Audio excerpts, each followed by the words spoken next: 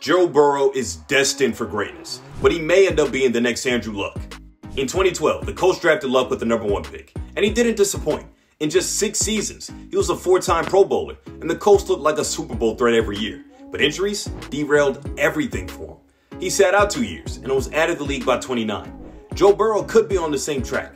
See, the Colts didn't have a great O-line back then. In fact, it's very similar to what we've seen in Burrow's first 2 seasons. In his rookie year, he tore his ACL, and in his second year, he was sacked 70 times, which is the 3rd most all time. Joe Shiesty is as tough as they come. He is on the path to being a baby Brady for Pete's sake.